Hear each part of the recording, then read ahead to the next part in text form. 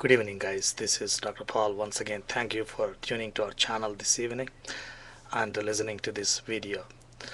Today, I want to talk a few minutes about primary dysmenorrhea, or simply painful menstruation. As always, I request you to visit our website at www.usmlevideos.net. That is www.usmlevideos.net. Please browse through our videos, and hundreds of videos have been posted already, and go through them, and these are about the most important topics you will come across in your USMLE examination. So tonight I want to talk a few minutes about primary dysmenorrhea. To simply put it, it is painful menstruation. We all know somebody in our families or among our friends who has been suffering from this problem. And this problem has social consequences. So we all get impacted by these consequences, and I don't want to go more in that direction, but limit today's discussion just to the treatment of primary dysmenorrhea. For the sake of introduction, primary dysmenorrhea is one among the three types of dysmenorrhea. We have primary dysmenorrhea, secondary dysmenorrhea, and membranous dysmenorrhea. Primary dysmenorrhea is the painful menstruation where no cause has been established. In secondary dysmenorrhea, there is a pathological cause like endometriosis, fibroids, cervical stenosis, or pelvic inflammatory disease. Those kinds of pathological causes, when they are present, it is secondary dysmenorrhea. And the third one, membranous dysmenorrhea, is when a membrane of endometrial cavity is cast off and causes the pain. But today I want to talk just about primary dysmenorrhea. As I said, primary dysmenorrhea is something in which you have not identified a cause. Pathogenesis, the most common pathogenesis is increased production of prostaglandins. As you know, prostaglandins, they're some kind of vasoactive, and they cause that vasoconstriction and cause this pain. And women with dysmenorrhea, they have higher levels of prostaglandins compared to women who do not have this problem. The other thing is psychological factors. Sometimes we see this problem more in women whose mothers have the same kind of problem before. So there is a psychological compound present in this problem. That's why it's very important to educate the patients who are reaching the age of their menarche in order to prepare them for dysmenorrhea. And now the clinical findings, as I said, this is basically painful menstruation, and this menstruation, in fact, most of the women will have some kind of discomfort on the first day of their menstrual period.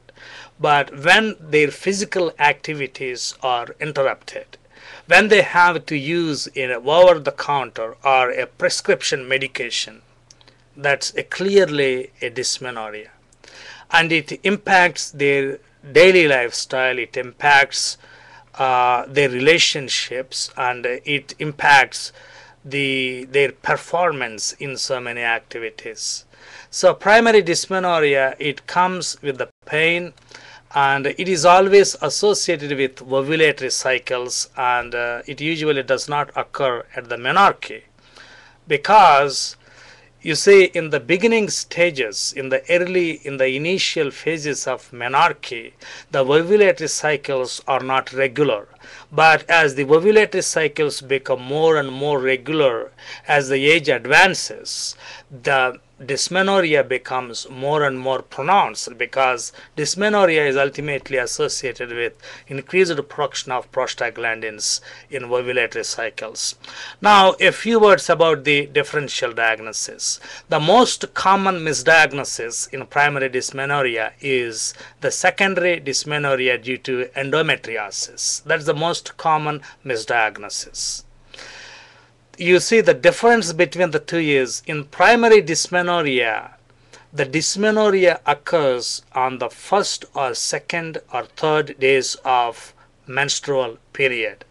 But in endometriosis, in secondary dysmenorrhea due to endometriosis, the pain starts 1 to 2 weeks before the menstrual period, and the pain it picks up just 1 or 2 days before the menstrual period, and on the first day when the flow occurs, the pain disappears.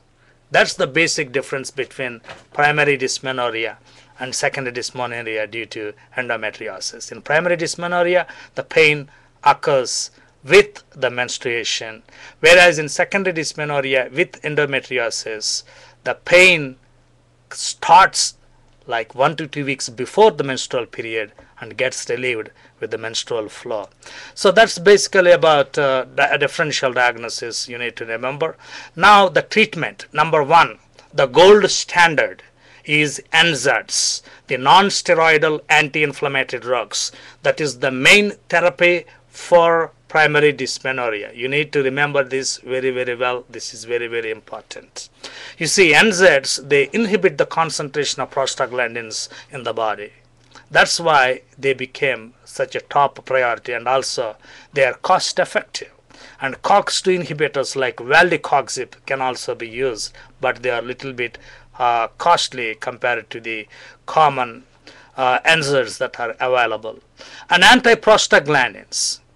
You see, antiprostaglandins, they work effectively because the pathogenesis of primary dysmenorrhea is increased prostaglandin synthesis. Then oral contraceptives. You can use oral contraceptives because the primary dysmenorrhea is associated with ovulatory cycles. When the patient is on oral contraceptives, their ovulatory cycles are decreased, and that relieves pain. And also the endometrial cavity, its lining also decreases, and as a result prostaglandin synthesis decreases, and that is a relieving factor in these patients. So NSAIDs, oral contraceptives, and surgical treatment. You need to think of two things: uterosacral ligament division and presacral neurectomy. These are the two surgical procedures we use, and also the psychological treatment, and also dietary therapy, which are also which are proven to be effective, but the exact mechanism is not known. So that's basically about this problem, primary dysmenorrhea. As always, you can go to our website at www.usmlevideos.net. This month I am promoting a new book. This is USMLE Smasher. This USMLE Smasher is the best book, in my opinion, for preparation for USMLE clinical skills. You see, clinical skills is a costly examination, thousands of dollars in preparation, and the examination fee itself is like $1,400. And many of you go for expensive courses, and I think that's not needed. This book has excellent interviews and clinical encounters, and this is the book I studied. And if you are wondering which book you should study for USMLE, that is USMLE Smasher, and I recommend this book, just $19, and it saves you thousands of dollars of money that you are going to spend on expensive courses. That's about it, and please feel free to put your comments, and you can also add more information on this topic in our comment section on our website, so that other students who explore this topic can learn something and prepare well. That's about it. As always, this is usmlevideos.net, Dr. KG Paul. Thank you very much. Bye bye.